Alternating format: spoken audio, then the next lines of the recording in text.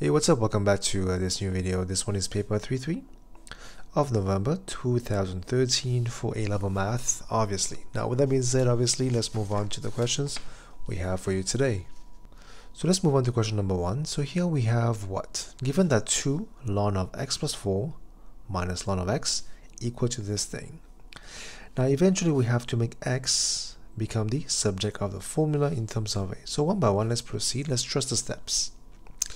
So here we can send the power on top by the laws of logarithms. You have ln of x plus 4 power 2 minus ln of x equal to ln of x plus a.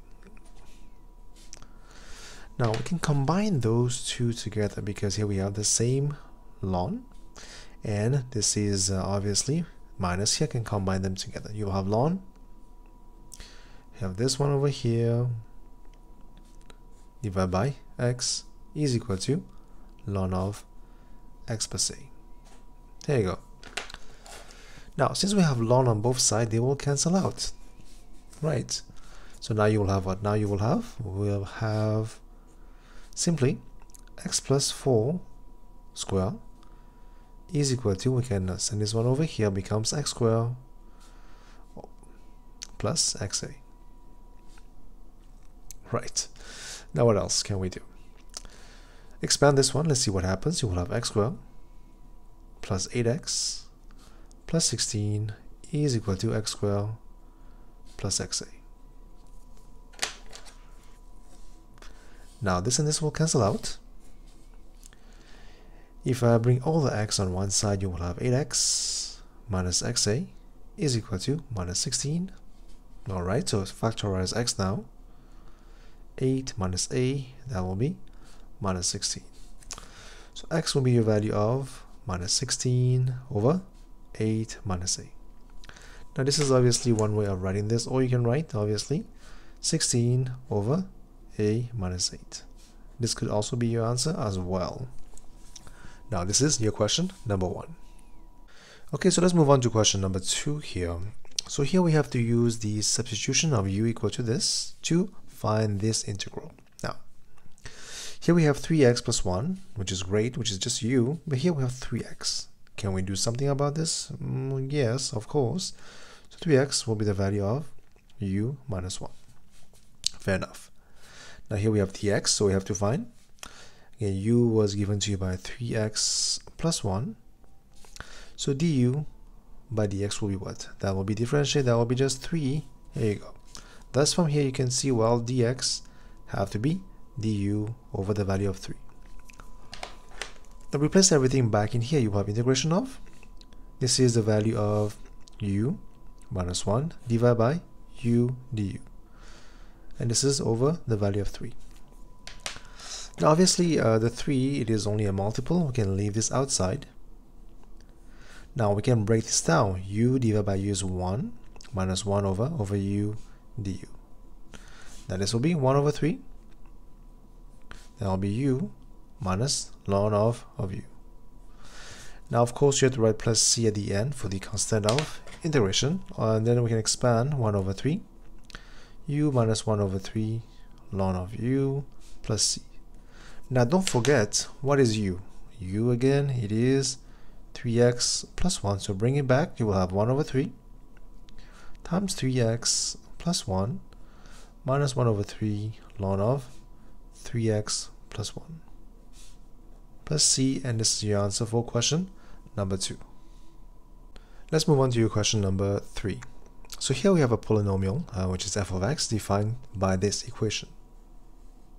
Now, where a is a constant, good to know. Given that this one is a factor, so now we have seen this question many times before. Whenever we have a factor, it means that your function divided by the factor, the remainder will be 0. Now for what value of x? So pretty easy. We take the factor, we equate to 0. It means when x is equal to minus 2, my remainder will be 0. So replace here.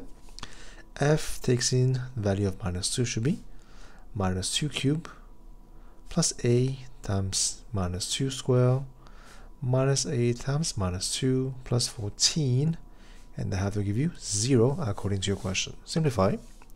Minus 8 plus 4a plus 2a plus 14 have to be 0. This will be 6a obviously.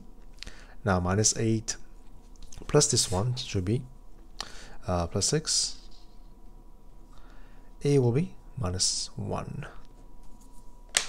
This is your answer for part 1 for the value of a.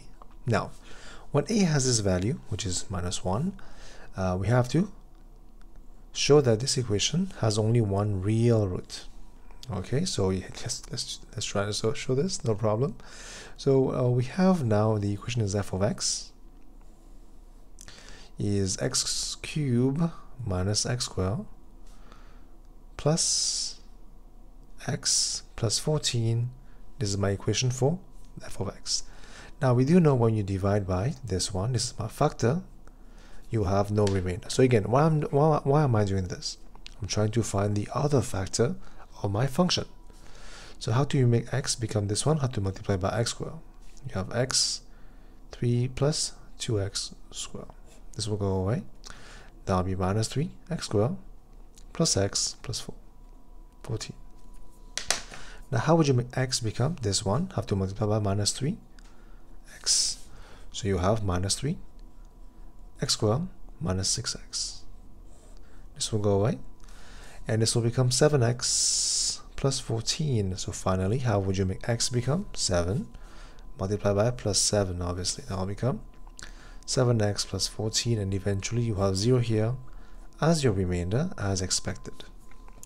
So finally, f of x is going to be what? What value?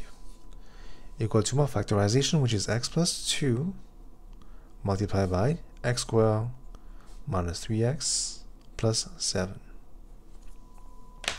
Now the equation we want to solve is this same thing but equate to 0, which is what? Which is x plus 2 is 0, so x will be minus 2. It is one of the roots that we have. Now I believe this is the only one we will have, but we have to check if this is also going to give you something or not. Here you will have x squared minus 3x plus 7 is 0. So x could be found by using your formula, obviously. You will have b squared, which is so of course first is minus b, that will be 3 plus minus b squared minus 4 is c. So let's try this. That will be b squared is 9 minus 4 times a times c. That will be minus 19 divided by 2a, which is 2. Now you can see, well, for this reason why it shows that it is imaginary root. This is why we only have one real root. So hence you would say, well, x minus 2 is the only real root of this equation, is the only real root. Okay, and this is your answer for question part 2 of 3. Now let's move on to question number 4. So here we have an equation, a curve have equation this, and what we have to do with that, we have to find the gradient of the curve at this point. So pretty simple. As always, whenever I say gradient, we have to think of what? dy by dx. So we have to find this one at this point. This is x value and y value. Now what is the equation again? We have to write this down properly. It is 3 exponential 2xy plus exponential xy cube equal to 14. So we have to find the value of dy by dx first. So step by step, how would you do this? So first we have to use the product rule. You will have 3 exponential this one times d by dx of this one, that should be 1, but dy by dx at the back, plus this one, then d by dx of this one, that should be 6 exponential 2x. First one done. Then plus, same thing here, this one, 3y squared dy by dx plus y cube, this one, that will be 0, because again this is a constant over here, differentiate, that will be 0. Now we can factorize, so this one, the dy by dx together, so you will have dy by dx factorize, you will have 3 exponential this one, and here we have the value of plus exponential x 3 3y squared is equal to, send everything to the left hand side, the rest. You will have minus 6y exponential this one minus y cubed exponential x. So finally, we can find dy by dx, obviously. Will be what? Will be the same thing over here, which is minus 6y exponential 2x minus y cubed divided by this one, this one. This is your dy by dx. Now we have to evaluate this value when x is equal to 0 and y is 2 from this point. So just replace and see what happens. You have minus 6 times 2 exponential 0 minus y is 8 exponential 0 divided by 3 exponential 0 plus 3 times 2 square exponential 0. Simplify. Now anything power 0 is 1. We should know this. That will be minus 12 minus 8 divided by the value of 3.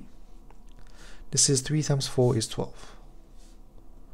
That will be minus 20 over the value of 15 divided by 5 minus 4 over 3. And this is your answer. For question number 4, your gradient will be minus 4 over 3 at this point. The description below and click on this link to access the Patreon page for the full video. With that being said, good luck and thank you for watching.